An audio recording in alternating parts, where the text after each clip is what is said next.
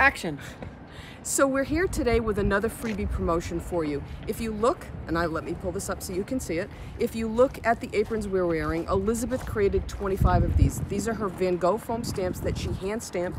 And someplace on here, is there a signature? Yeah, down on the pocket. Ah, there's a signature. So the way that this is going to work is that from February 10th, 2023 to February 17th, 2023, that's the promotional period. If you submit a qualifying order of $50 or more that's spent on products other than gift certificates, your order will automatically be entered in the giveaway. You can order as many times as you want during that period of time, and as long as they're qualifying, they will all be part of the drawing when we start to pull those 25 winners. So today what we're going to show you is how we played with the foam stamps.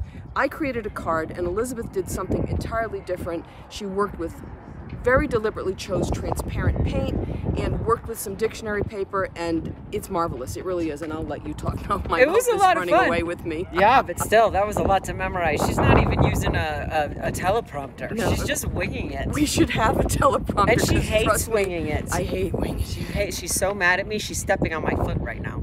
It seemed like the thing to do. Yeah, we had a lot of fun with the foam stamps, and it's been a while since we have used them. Jesus. And it's been a while since we've used them, so it was kind of fun to revisit them. Yes, and we're up at the airport in Sedona, if we didn't say that in the beginning, and I don't think that we did. So that's the red rocks you see behind us. The wind is blowing. There's the occasional plane taking off. But this is an amazing place if you ever get a chance to visit, or more importantly, if you get a chance to come here to take one of her classes, you really, really should. The sky is beautiful. The fence is beautiful. The fence is beautiful. This gimbal has got a mind of its own. I think it's the wind. Let's blame it on the wind. So anyway, we're here today. We hope you enjoy the video, and we hope that if you win one of these aprons, you enjoy it too. Yes, right. Okay. Goodbye. Bye. Let's go play with those foam stamps. Let's go play with those foam stamps. Let's go do it. I'm going to work with Starry Night Spirals, which is another of the Van Gogh stamps that were released at the same time as the ones Elizabeth used on those freebie aprons that you saw us wearing in the introduction. I have a sample here already. These are A7 cards, and on this one I used Frozen Berries and Ice Queen, and this is the Starry Night Spirals, and you can see that I just created a very simple border around the edge. I'm going to do the same thing, but this time I've got a different card front, and I'm going to use 2 of the Amsterdam acrylic paints. And this one is turquoise blue. I can't read this one. So it's too dark here. I just can't, and the print is so fine, but we're gonna go with the flow. So what I'm going to do is put some of each out, and I'm gonna smear it around with my finger, because honestly, that's how I like to work. I never feel like, you can get out a mini ink blending tool with the foam and apply the paint that way, but I have fun getting all painty, so that's kind of what I choose to do a lot of the time. And both of these colors are going to strongly contrast with this background, so you'll really see the stamp that I actually apply. All right, so let's just kind of spread this out, and this is already pre-mixed with some other colors there. Elizabeth, could you do me a favor? Yes. I need a paper towel, because I forgot one again. On paper towel duty. Thank you so much. There you go. All right, so now my finger is relatively clean. I'm going to take all edges of this stamp and bring it in. I'm going to keep turning it. So the first thing I got to do, well, that's a little weird. The first thing I got to do is get some paint on here. So you can see I've got some of the dark paint on there. So if we turn this a little bit, I'm all thumbs today. I'm just going to go ahead and get the paint off my fingers and start stamping. Now, I don't want the stamped images to encroach too far into the center, because if they do, then all of the stuff that I'm going to put on this card is going to end up covering up all of those stamps, and that's not what I want. So let's kind of do this.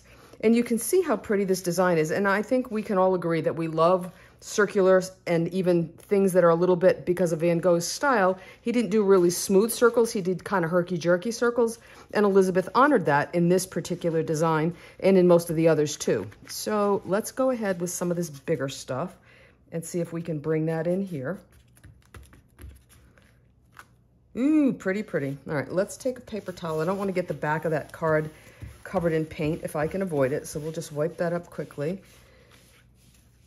And I think I want to grab some of this darker color off my thumb and just do that little image, because I like that shape.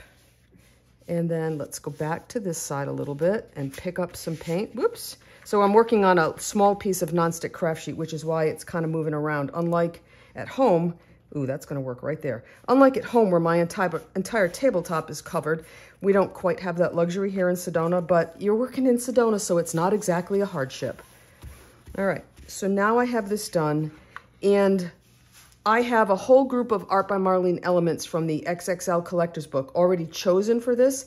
All I'm going to do is, while Elizabeth is doing her part, I'll come in, let this dry, and arrange all that stuff on there. And at the very end, Elizabeth will have some still photos that she'll kind of intersperse so that you can see what the stuff we made looks like.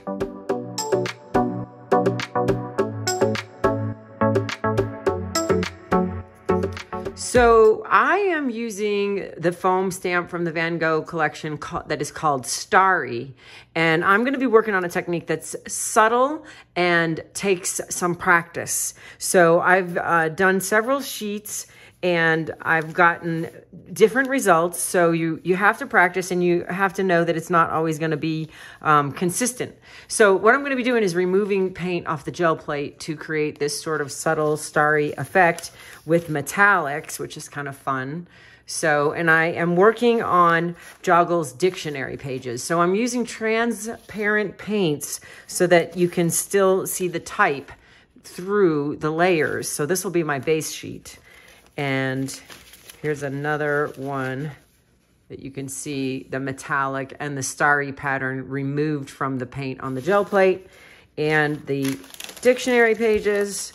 And the last one is the one that I like the best. And so I went ahead and added with the palette knife a layer of Stickles glitter gel because it's got stars in it. Suspended in the glitter are little glittery stars. And I thought that just really added a lovely last layer to this one. So that was fun. And this was my favorite print. So I'm starting out with a layer of pale blue metallic that, like I said, allows the type to show through. And I've got a sheet of my favorite rice paper off to the side because every time I stamp the foam stamp into the plate to remove paint, I'm going to press it onto this piece of paper off to the side. You want to do that so that every time you bring the stamp back, the surface is clean and it will pick up more paint off the plate that way. So I'm using another transparent paint. This is Permanent Red Violet. And I've used this a lot, so I'm going to shake it, make sure we can get it down at the bottom.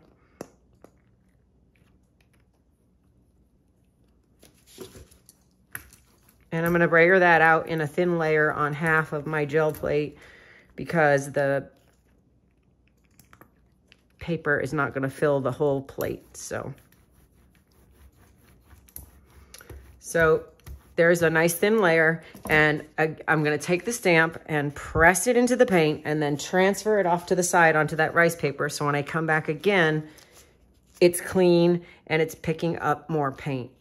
So every time I do that, I'm removing paint in the pattern of the starry foam stamp so that pattern is on the gel plate. Whoops.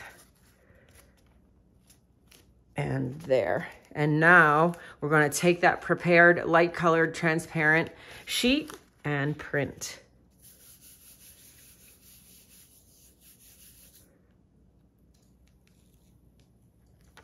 And there you can see that beautiful removed paint pattern that allows you to see the type of the dictionary pages still coming through.